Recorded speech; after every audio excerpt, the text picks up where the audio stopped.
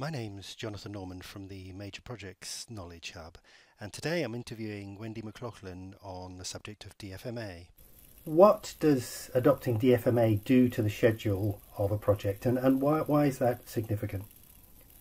What DfMA does to the schedule on a project is it extends the off-site period for engineering and procurement and fabrication, and in theory should reduce the on-site construction time. The reason being is that you are not stick building modules on site, you are fabricating them in a different production environment and shipping them or transporting them by road to the site. So it's longer off-site, shorter on-site.